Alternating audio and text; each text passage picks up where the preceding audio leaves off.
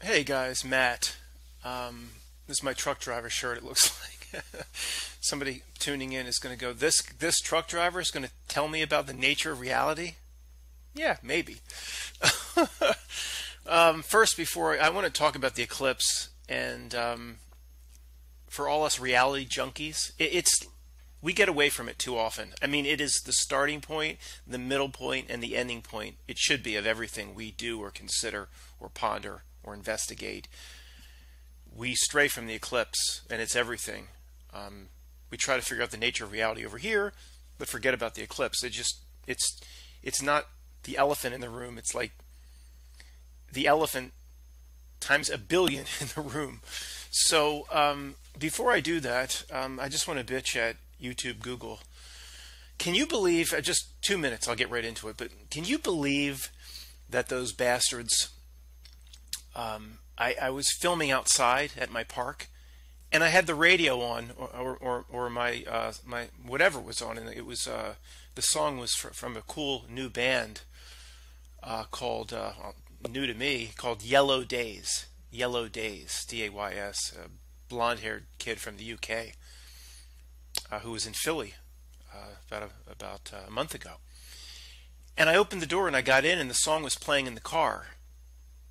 And for 20 seconds, YouTube, Google picked up on that and smacked my video as a copy. I was using copyrighted material, and then put an ad on it. I mean, really? Now, the algorithm to me is so sophisticated. If it would have been me playing my ukulele, I don't think it would have. It knew what song it was. It knew. I mean, it knows. It knows when you've been sleeping. It knows if you've been bad or good. So be good for goodness sake. It's just scary. It's also sick. And just to get into a car where a radio's playing, they're going to slap an ad. Those greedy pigs. Oh, let's just end it with this. Not the video, just the segment that, people at Google, YouTube, and, the masters of this world, or even the minions that contribute to it, there are this life, this existence has consequences. Readily apparent to you and me, whether you're a Christian by traditional sense or not. The meaning of this life is to understand that this life has meaning, and there are consequences for fucking people over. Metaphysical consequences, probably that extend, most likely that extend far beyond this lifetime. So keep doing what you're doing to all of us. There'll never be a karma to pay, right? There'll never be any consequence. Well, yes, there will be. Yes, there will be. Monsters. These people are monsters. And most of the executives there, they're not in on it. They go home and with their Porsches in the driveway and their 3 beach homes, they sleep well at night, don't realize they're fucking over anybody. There will be consequences for those people as well. It's not some threat. I'm talking about metaphysical consequences associated with karma. Believe what you want. Okay, the eclipse.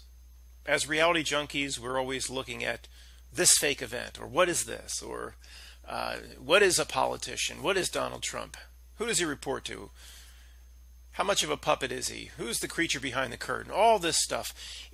We do too much of it while ignoring the eclipse. And a lot of you, or many of you, just don't understand what I'm saying. But the eclipse, we shouldn't do anything daily without considering the eclipse. Because I know most of you believe that, or see what I see and what others have talked about, that the chances of that happening the way they describe it, two celestial bodies moving exactly in front of each other to cast a shadow, that it's so remote, one in millions, and you know that, and you give it lip service, or we all give it lip service, but we truly don't understand the magnitude or the impossibility of what's happening. Okay, impossible what's happening. Practically impossible. Now, I don't mean that to most people they interpret that as almost impossible. No, like practicality. What is practical? And it is impossible. Okay, I'm gonna show that to you, because it gets back to what's your threshold.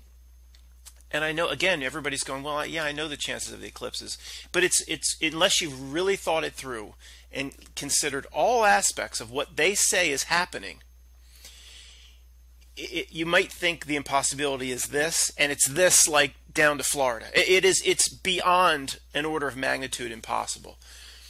And once we stop giving lip service to the fact that yeah, what Carl Sagan is happening can't be happening, and we will parrot that in the truth community, but I'm not sure how many people truly believe that or buy that. And you need to buy that to then bring that something else is going on in the nature of reality itself, to bring that new set of glasses back to this world, back to the fake shooting that might happen tomorrow, in consideration of any of the shenanigans and nonsense that happens here. So again, I don't know, maybe for a fourth of you, you're going to know every bit of what I'm about to say, but I would still say for almost everybody in that fourth, 3/4 won't know everything of what I'm about to say, but even for that fourth, I would say almost all of you would never have truly comprehended the magnitude or the impossibility of what they say is happening with the eclipse. So I'm going to do this as quickly as possible. This could go 2 hours, but I have to do this quickly and move on and apply, or try to apply, whatever we learn about the eclipse to all the shenanigans that happen in our day-to-day reality breakdowns that happen here, or happen in our backyard.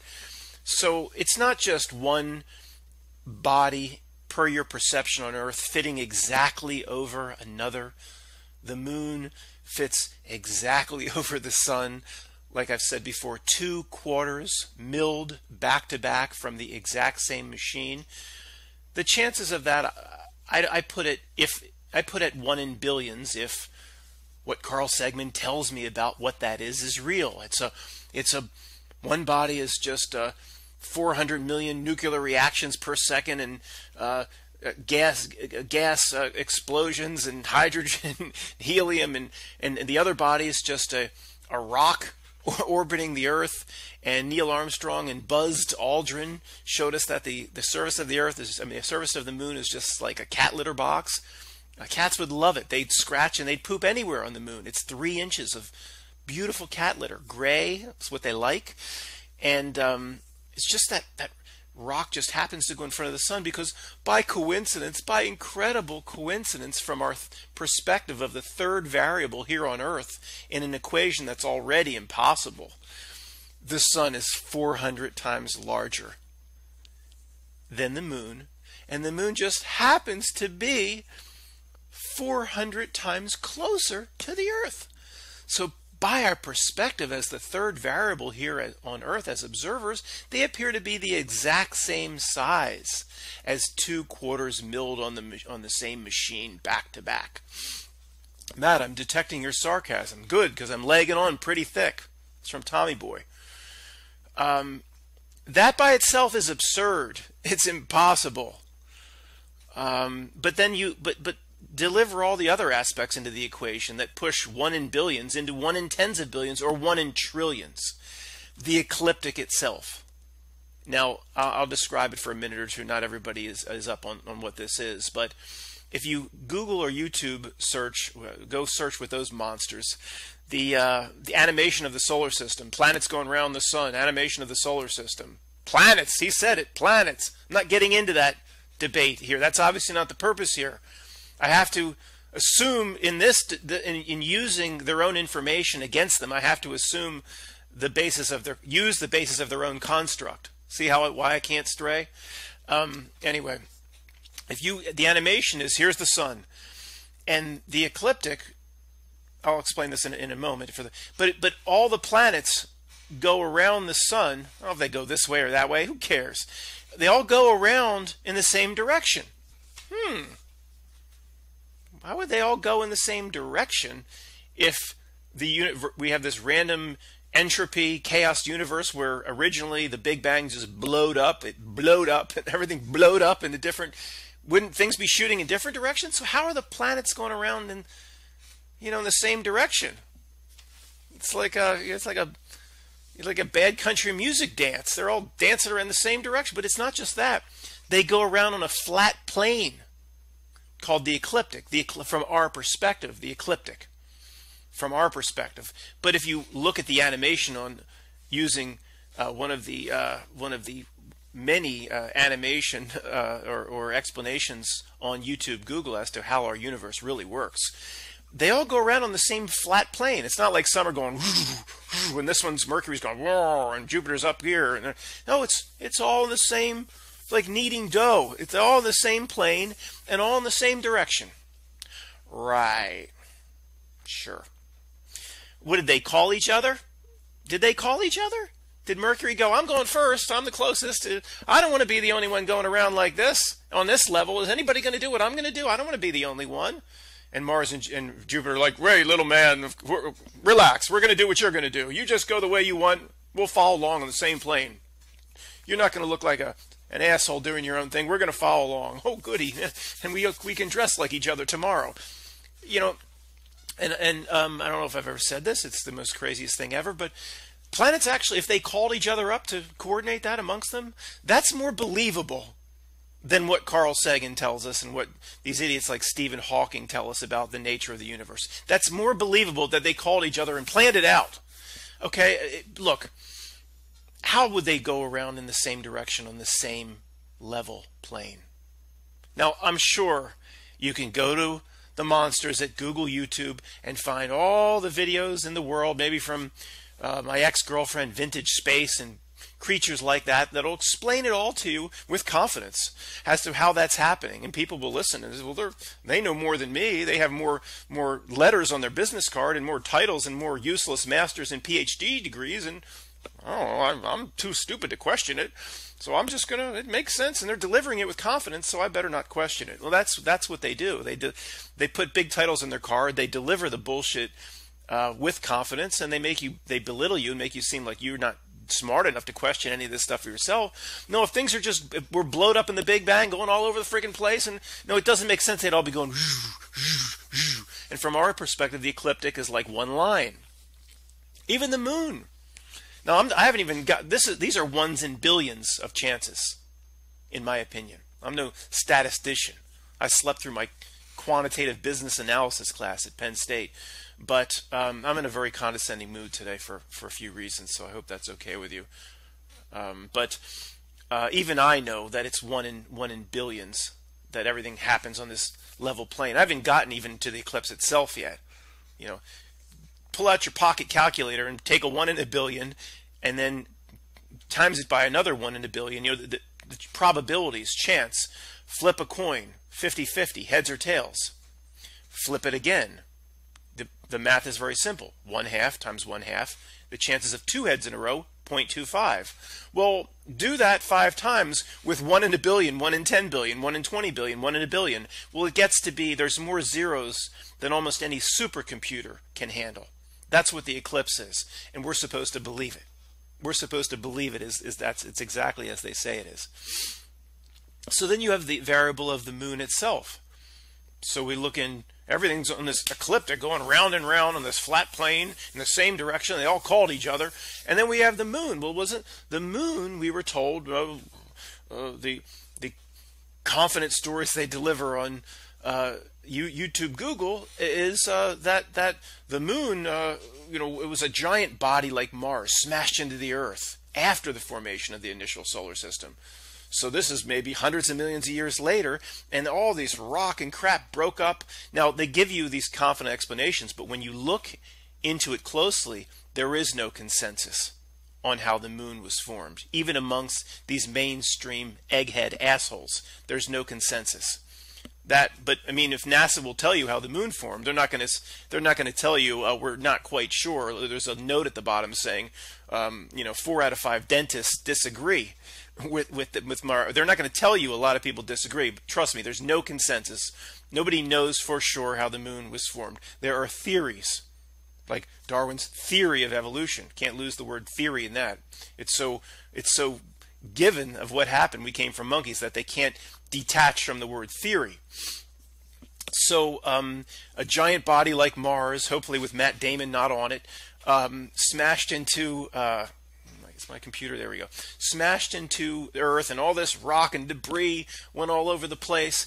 And if that was the case, well, we should have rings. We should have rings around. It would just, if gravity exists and the graviton exists the way they describe it, they use one body of measure, the graviton, which doesn't exist, to measure another phenomenon that they can't prove exists, gravity. Just because there's no proof anywhere in the world that gravity exists. Just because I can take a bowling ball and drop it on my foot, that doesn't mean gravity exists. It just means a bowling ball dropped when I let it go. That's all they have. These egghead assholes. They're so smart in their university lectures. So you have, I was going to say, the moon came after the formation of the solar system, smashed all these pieces all over the place. So why don't we just have rings? Well, somehow this moon coalesced into one thing. For all these little parts and pieces and little pieces of whatever, well, how did it come together? In other words, if there's 1 million pieces or 1 trillion pieces of whatever from the collision of this huge body into the Earth billions of years ago, where's the central point of gravity as they describe it? Where's the central gravitational force that pulls all the pieces together?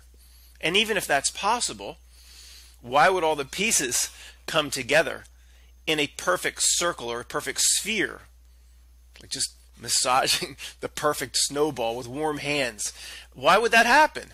Why wouldn't it look more like they describe a meteorite or an asteroid or a comet, or like look more like a potato that's been given too much radioactivity, like a potato you planted outside a 3 Mile Island. The potato might have look like it has 3 heads or something, or all these different bulges all over. Why doesn't the moon look like that? How could everything come together so perfectly to form that perfect sphere? Well, Matt, it didn't come together. It came together odd shaped like that radioactive potato you described, and then over the millennia, was it formed somehow? The cosmic winds shaved it down. Is there a river up there, like a way a river rock gets nice and smooth and round? Is that what happened to the moon? If it's a vacuum and there's no forces, whatever came together would be all over the place, up and down, left and right. And if it came together as this perfect smooth, how does that even happen? How does any scientist even describe how it forms a perfect sphere? Where's the center point of gravity? Forget it. Okay, we'll leave that behind. It's nonsensical to me. I'm sure they'd find a way to argue with me about that. And obviously, I don't know everything. I'm just saying, even if I'm wrong about any of these, or what I'm calling a 1 in a billion chance is really not a billion a chance, once you add all of these up together per the law of probability, you still get a number that's way beyond anybody's threshold as to what they say is happening can't possibly be happening in all of this. So back to the ecliptic. Everything's moving around on the same level plane. That's why things are getting in front of each other and blocking the light of the sun. Well, why would the moon care about that same level plane? Well, it's almost on that same level plane. It's within 5 degrees. Really? So just this random event, hundreds of millions of years later, all this debris, and then it goes around the Earth. Please, let it go. It goes around the Earth on the same level plane, so everything's getting in the way of each other. No, if anything was real, the moon would have just formed and gone around like this, and there never would be an eclipse. Come on. It's a freaking joke, what they tell us. A joke about almost everything. So, of course, just at random, just add up your probabilities. You're another 1 in a billion. It just happens to be on that basically the same ecliptic. So if you get back, then you get into the chances that these bodies are the same size. And again, if it was a little bit off, nobody would be focusing on the eclipse, or I wouldn't be making this video. But the key that goes above everything is when one crosses over the other. I know there are partial eclipses, but when you have a total solar eclipse, one is exactly the same size as the other. Exactly blocking the other. If you take into all the variables as to what they say is going on, size of the Earth, size of the moon, size of the sun, distance, trajectory, whatever, telemetry, any variable you can think of, shape, motion, relative motion, if you take in all those variables, you get into 1 in tens of billions. Just the eclipse itself. That one body perfectly covers the other body up. Forget the ecliptic, that you can add in another 1 in billions. Forget that they all move around the same direction. That's another 1 in billions. Forget that how the moon was formed. That's another 1 in billions. So you're looking at minimum, in my opinion. Again, I slept through my QBA class. Sorry. Minimum, it's approaching 1 in a trillion. Now, I don't know what your threshold is, but I'm sorry. I don't believe in 1 in a trillion. I'll look for another explanation. Thank you very much. You know, as I've said many times, if I get off the subway in New York and Brooklyn and come out and there's some guy he's flipped 20 heads in a row. Whoop, heads again. Anybody want to bet me I can't do it again 20 more times? Nobody's going to take the bet because it's beyond your threshold. He's a shyster. He's a charlatan. He's a flim-flam man. But the biggest flim-flam man of all time, the biggest fraud and charlatan and crook and liar of all time, your news anchor, he's probably thinking about his next sex act between each part of the teleprompter he actually reads. He probably can't get, tonight I can get another sex act. That's probably all he cares about, guys like David Muir. They're the biggest crooks in the world. And so I'm going to believe when he tells me about I'm supposed to believe in a 1 in trillion coincidence. No, I'm sorry. I'm sorry. I'm confident enough in my own cognitive abilities to look for truth somewhere else. Thank you very much. Thank you very much, David Muir. But I'll pass. I'll pass Carl Sagan on what you're telling me there. Sorry. I wouldn't take the bet with a guy flipping 20 heads in a row, or even 10. But I'm supposed to take your bet. That's 1 in a trillion. All these bodies are moving around exactly in an impossible fashion. And it gets back to my favorite, when I say it's impossible, let me give you one example where you might, there's still a small segment of people, yelling at me in this video saying, over time, Matt, if you give it enough time and enough situations, anything is possible. And they'll cite that ridiculous example where if a monkey could talk, and he could just spout out words at random, just like he doesn't know what he's saying, like banana, zookeeper, television set, scratch my ass, just any words. Eventually, over enough time, over maybe hundreds of billions of years, but over enough time, that monkey would eventually recite Romeo and Juliet, Shakespeare's Romeo and Juliet perfectly, if enough time went by. And we sit in our statistics class and we go, yeah, that makes sense. Yeah, if enough time, anything's going to happen like that. The monkey's going to say, he's going to say, 2 households, both alike in dignity in fair Verona, where we lay our scene from ancient grudge, break the new mutiny, blah, blah, blah. He's going to spout that off. The monkey's going to do it. And I'm saying to the QBA professors and the statistical professors, I'm saying, no, that's impossible. I don't care what your little theories say about how much time goes by. The reason it's impossible is because each attempt stands on its own. Okay? The monkey's each attempt stands on its own. And the monkey cannot learn from prior attempts. So it doesn't matter how much time goes by. This is practically impossible per the real definition of practicality. Not practically impossible, meaning almost. No. It's never going to happen. You could watch the monkey for 40 million years, and the best he's going to do is like 2 households, both alike in dignity and fair banana, where we lay our scene. That's the best he's going to do. And the reason he's never going to do better than that is because he can't learn. No one's saying you got the first part right, but when you put in banana, then you got it wrong. Oh, okay, then 2 households both alike in dignity in motor oil, where we lay our. He can learn. If he can learn, okay, all bets are off. He will eventually get it. Obviously, the statistical theories of the eggheads applies there.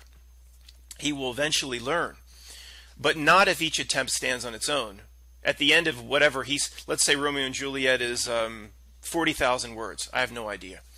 At the end of the monkey spouting 40,000 words at random, He will push a button. He's learned he gets food if he pushes the button, and the button, like those X's in Family Feud, tell you if he got it right or got it wrong. He says, banana, motor oil, blah, blah, blah, and he pushes at the end. After doing this for 3 hours, he gets to push the button to get the little piece of hot dog that he likes to eat. He pushes the button, it goes, I got it wrong. Now, if the monkey was smart enough, he could say, well, what part did I get wrong? Can't tell you. Got to start over at random. See, that's why he'd never get it. I don't care how many trillions of years goes by. He'd never get it. So just like, who's the hottest girl today that's 20-something years old? I don't even know. I don't follow it. To me, back in the day, it was like Cindy Crawford, my age, and Heidi Klum back in the day. I don't even know. But Matt, in his late 40s, it doesn't matter how many times I approach that girl at a bar. Okay, I'm not going to score. I'm not going to be able to take her back to my my Holiday Inn hotel room. Each attempt stands on its own. Somebody says, well, Matt, if you theoretically, if you had unlimited attempts for an unlimited number of years, eventually you'd score. No, I wouldn't. Well, after a few million years, maybe, but you get the point. You get the point. Each attempt stands on its own, and then, now think of the solar system. It's even worse in the eggheads defending their theories versus people, conspiracy theorists, and all that means is people that actually decided to think for themselves. It gets worse for the eggheads because it's not like the universe had 400 million chances to get it right, where, we finally got it right. One body fits exactly over, and we didn't get it right. It happened the first time. It'd be like the monkey. The first time you say, okay, monkey, this monkey can talk. He can just spout out random words. Vocabulary, he's got the whole Webster's Dictionary's vocabulary. He doesn't know what he's saying, but he spouts out words. It would be like the first time the monkey saying, two households, both alike in dignity and fair Verona. Getting it right the first time. Yeah, okay. Now, obviously, most of you know most of this. But the point is, the sheer magnitude of the impossibility, which is our heavens / ... the eclipse, is magnitudes and magnitudes and magnitudes of zeros more impossible than you can possibly imagine. Therefore, it's nothing, in my opinion, it's not planetary bodies, it's nothing going on like they say. Therefore, everything is on the table other than what David Muir tells me or what Anderson Cooper tells me. Everything is on the table other than that. Now that is at least something. We can cross off, what's in the textbook and go from there.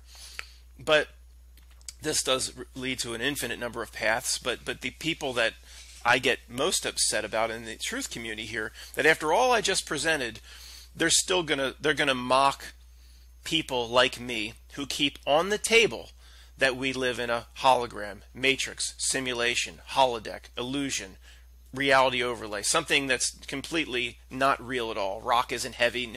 There's a sliding scale of what is real. Here, things are physical. Rock is heavy. What I'm seeing, I'm really seeing. What I'm hearing, I'm really hearing. It's real perception. It's not a faux perception of the senses. And then over here, you have this literally like the Matrix. We're in a pod, and everything's a projection.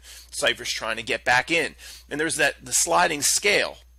So I'm on this side. I don't know what's happening. I'm not saying this is exactly the Matrix, but I'm on this side. Things aren't quite real.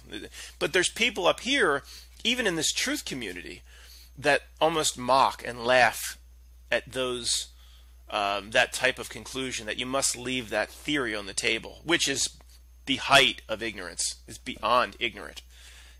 You might say I don't agree.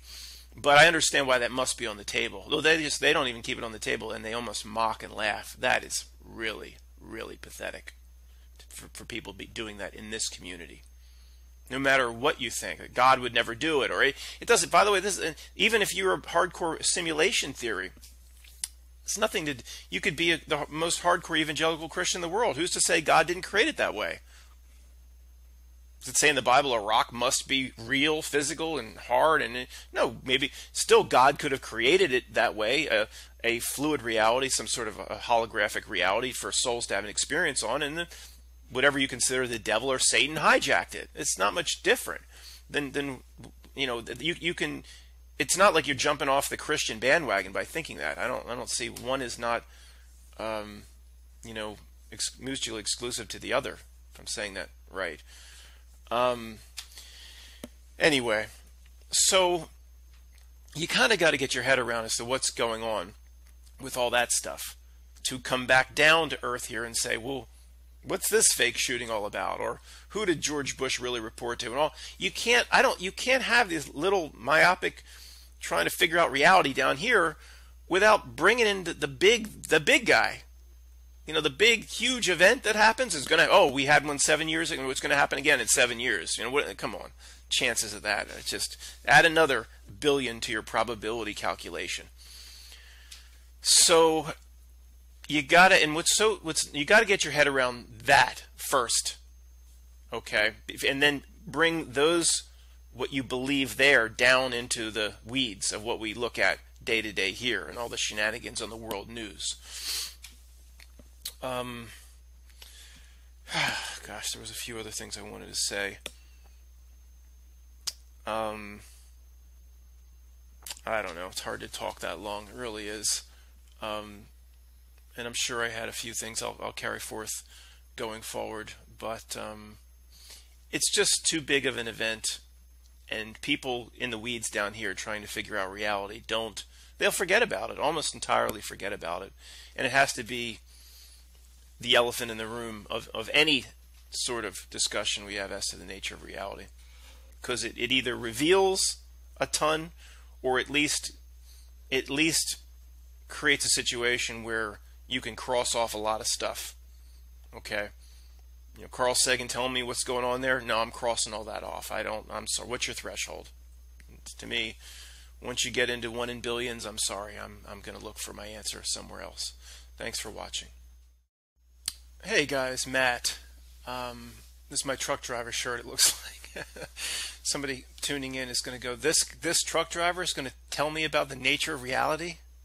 Yeah, maybe. First, before I want to talk about the eclipse, and for all us reality junkies, we get away from it too often. I mean, it is the starting point, the middle point, and the ending point. It should be of everything we do or consider